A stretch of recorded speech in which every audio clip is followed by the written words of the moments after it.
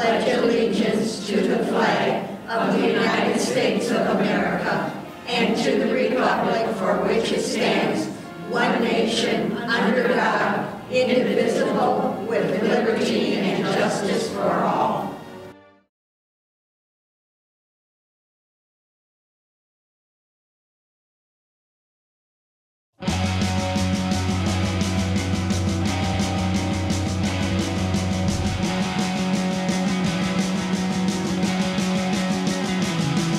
Good morning, Red Wolves. Happy Friday. Finally, the week is over. I know, thank goodness. Thanks for joining us today, Walden Grove. I'm Maya.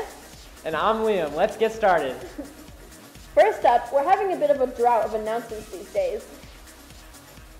So teachers, this announcement is for you. Make sure you're adding your announcements to the daily bulletin section of Power School. That's right.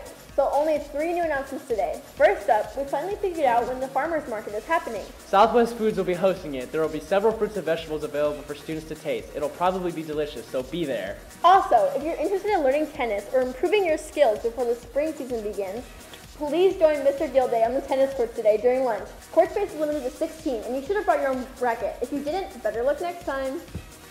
Attention Walden Grove, we are having a canned food drive for November 12th through November 25th. Bring canned foods to your homeroom class. Hey. Don't forget, that's your second period. The winning homeroom with the most cans will get donuts. Donuts? Yes, donuts on November 27th. And here's a reminder, the National Honor Society is here for you. NHS students offer tutoring in all math and science subjects on Tuesdays right after school in the library. Come and get the help you're looking for.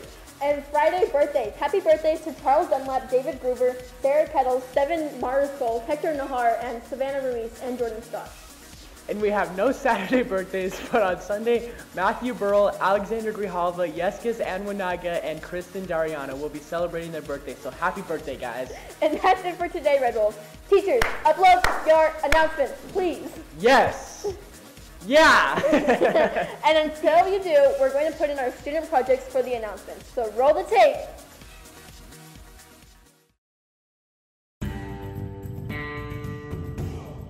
What's up, guys? I'm Jonah and this is Stuart. What's up, homies?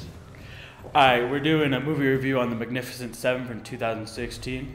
Honestly, I thought it was a banger. I expected it to be a typical Western, but it had a bit of humor in it, which made it really interesting. Yeah, it still had the normal conventions like horses, guns, rebels, and sheriffs, but it had its own unique features. I think it had a good message of if you put your mind and effort towards something, you can achieve it. Because towards the end, a lot of townspeople didn't think they'd be able to fight off Bogue's army, but they put their mind and effort towards it, and in the end, they got the job done. I take it. He will take everything we have. So you seek revenge? I seek righteousness. Speaking of that, let me tell you about the plot. So basically, a businessman, Bogue, comes to a town, Rose Creek, and takes it over by killing people. Then a woman, Emma Cullen, whose husband got shot with a group of 7 rebels, and they take the town back. They're shooting! I would recommend this to really anybody. It has a really good plot and cast. Yeah, I agree. I think you could compare this to maybe Shanghai a little bit, just because it's like kind of a Western style with humor in it, but I think it was unique and really good. Alright, that's our movie review. Hope you enjoyed the movie. See you later, dogs. Wow.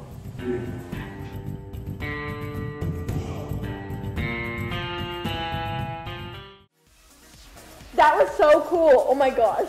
It was, but this show is supposed to be announcements, so get yours in, please, teachers.